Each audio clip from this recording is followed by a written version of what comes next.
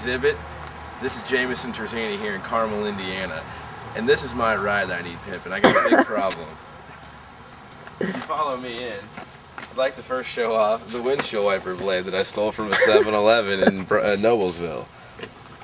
And rubber banded on and everything. Next, I'd like to show you the mirror. It's cracked off. Someone drove my car into a stop sign and drug all the way down the side of my car and left a huge dent and tore off the wheelbase here. About the two-person limit. Yeah, it's got a two-person limit in the car because the back shocks are so bad. If you get anybody in there, it bottoms out if you hit anything more than like a pebble and tears it up. So no people, no passengers in the back, just cargo only. You can see here the license plate thing used to go all the way around, but it broke off like a Coke tab here because it dragged on the ground so many times.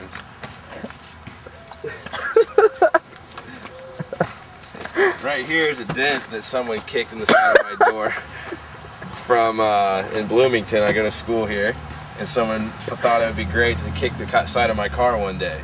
Nice dent, good thing, like that.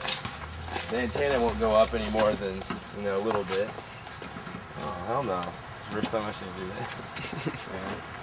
that. The grill's coming out a little bit, and I'd like to take you on the inside.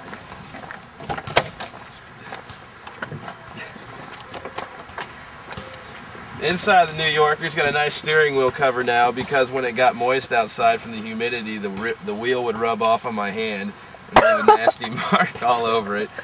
The ceiling, if you can see here, is all caved in, so I have to hold it up with little tiny pins and staples, and it does the trick. It's not too bad.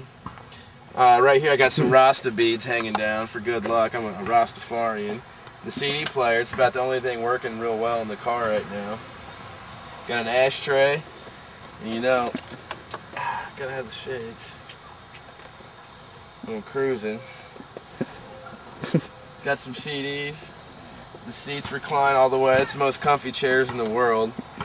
Burn holes in the door and along the top of the window here from the cigarettes accidentally.